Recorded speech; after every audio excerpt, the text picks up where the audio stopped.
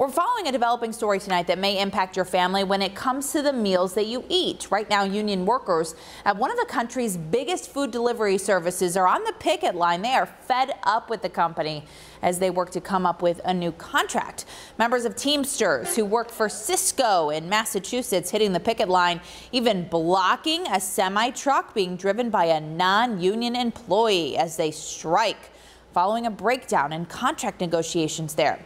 SYSCO workers have also been striking in Syracuse the past couple of months. The SYSCO strike comes as union contract negotiations in other industries also heat up. Last month, union workers with Amtrak and other rail companies narrowly avoided a nationwide strike. And here at home, the unions representing workers in Kallida's system reached a tentative deal. So tonight, our Sydney Yore spoke with Teamsters workers here in Buffalo as they too push for a better deal with SYSCO. SYSCO claims to be #1 in food distribution, but they treat their employees like garbage. SYSCO food drivers are on strike. Local Teamsters 317 union worker Nick Doty tells me they had to pull the plug.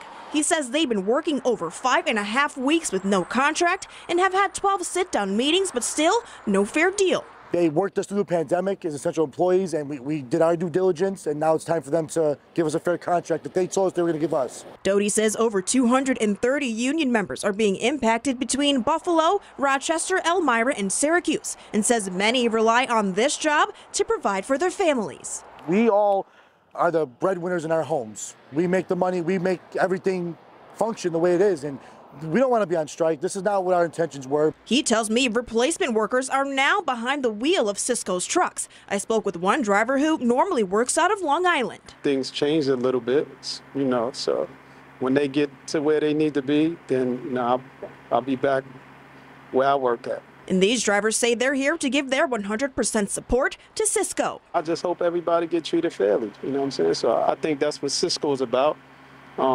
That's my experience from working here, so Doty says SYSCO is trying to do what they can to continue work as normal, but normal operations are not happening. Union workers shared these images with me, capturing what they say are Subway owners meeting a trailer in a parking lot at Galleria Mall.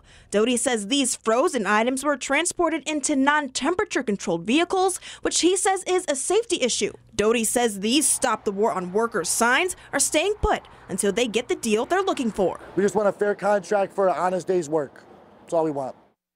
SYSCO Syracuse released a statement saying increased wages were offered and include a $2,500 signing bonus, health and wellness benefits, and paid time off. Union workers tell me that the president of Teamsters and SYSCO Syracuse will have a sit-down meeting on Wednesday, and they say they hope the outcome will be a contract for them to vote on come Thursday morning. Sydney Yore, 7 News.